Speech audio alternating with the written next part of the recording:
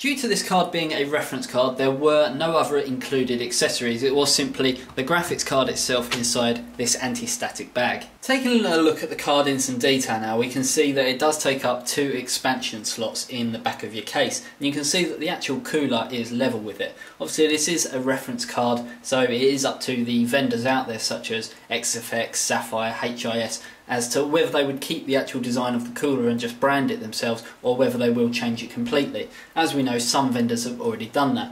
Looking at the overall length of the card, we can see that it's not overly massive and you shouldn't have much problems on a normal mid-tower size case. You can see that the overall design of it is very sleek and very stylish. It's got this black design with the red AMD colours on it. You can see that it's the Radeon HD6850, and there is a fan over here with the Radeon graphics from AMD logo printed on the centre of it. Looking at the underneath of the card, we can see that the actual PCB is very AMD-like. It's the sort of dark colour that AMD usually goes for. It's normally black and red, and as you can see, this is sort of like a dark brown to black PCB.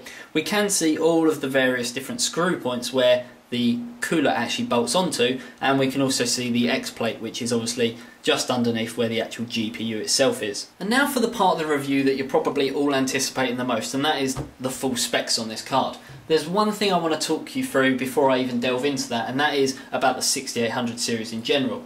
A lot of people out there are on the assumption that this card and the 6870 were to take over from the 5800 series cards, when in actual fact that's wrong. This particular card itself, the 6850, is to take over from the 5750, and the 6870 of course is to take over from the 5770. A lot of numbers there, I know, but that's basically how it goes. If you want something obviously faster than that, you are going to have to wait nearer Christmas to go for something like the 6950, 6970 or 6990. However, this card itself and the 6870 are said to give up to 2 times more performance than the Radeon 5000 series cards, and that will reflect in the benchmarks that we look at later on in the review. The full specs of this card, however, are that this particular card, the 6850, has a 775 MHz core clock speed running on a 40nm technology. It has 960 stream processors, uses 1 GB of GDDR5 memory running at 1000 MHz on a 256-bit memory interface bus. So they have upped the memory interface on this. The memory on this does use a data rate of 4 gigabits per second, but there are some lesser known specs that a lot of people out there won't know and probably won't appeal to most, but we will speak about them anyway.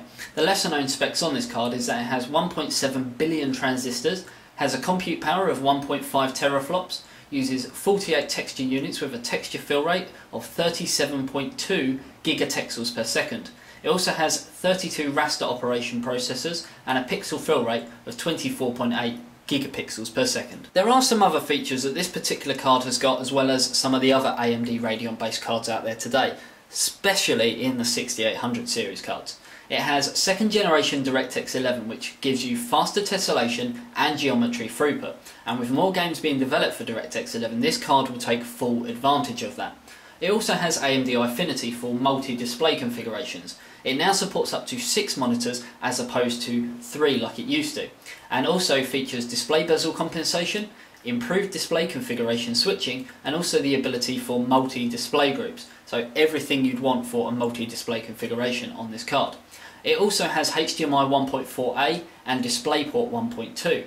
Another feature that this card has got is AMD Ice Speed Technology, which gives you visual acceleration in TV, video and Blu-ray, including Blu-ray 3D support using technologies such as UVD3. You also get new and improved image features such as revised anti-aliasing and anisotropic filtering, or AA and AF.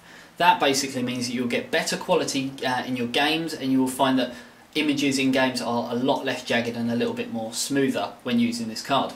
It also has HD 3D technology for stereo 3D gaming, and another feature this card has got is actually an older feature, but it has been sort of revised and renamed, and that's AMD Accelerated Parallel Processing Technology. Used to be called ATI Stream Processing. Now that they've moved the brand from ATI to AMD, they've changed the name for it to just sort of show exactly what it does in a little bit more detail. This basically in short means that the GPU balances with your CPU to give accelerated graphics while maintaining a low cost to the user. So it doesn't necessarily mean that you need the latest and greatest CPU. the GPU will help in aiding the processor to display the very best quality graphics for you. Also, to let you know, this card runs on a PCI Express 2.1 bus. And now quickly I just want to talk about the cooling on this card. We already spoke about the actual profile of the card and how it does take up 2 expansion slots, and one thing you will notice is that one of the expansion slots has actually got ventilated holes on it.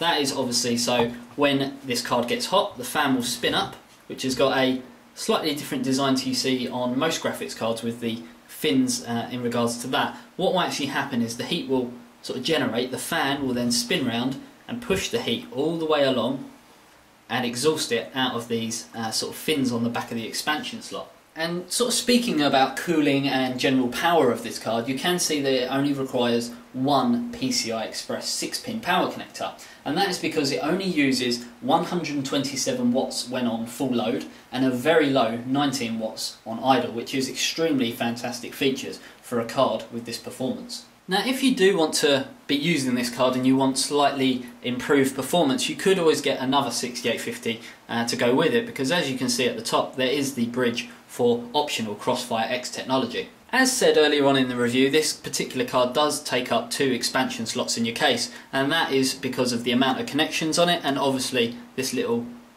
bit to dissipate the heat out of. And now taking a look at the various different connections on this card, we can see that we have 2 DVI ports, 1 HDMI 1.4A port and 2 mini DisplayPort 1.2 ports. This particular card supports up to 6 different displays using AMD Eyefinity.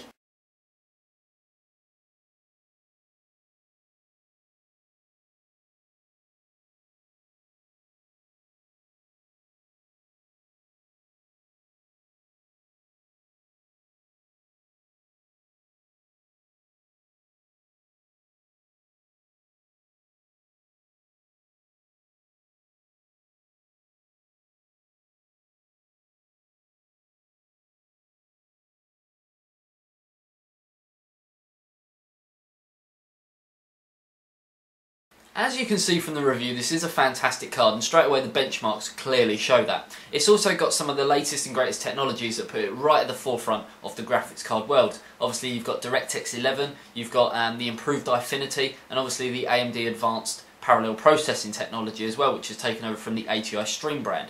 So everything that you could really want from a graphics card. Obviously there was a bit of initial confusion with the 6850 and where it sort of was in the graphics card world, but hopefully this video has cleared up exactly where its place is. So if I was on the market and I wanted to buy a graphics card today, I'd recommend this.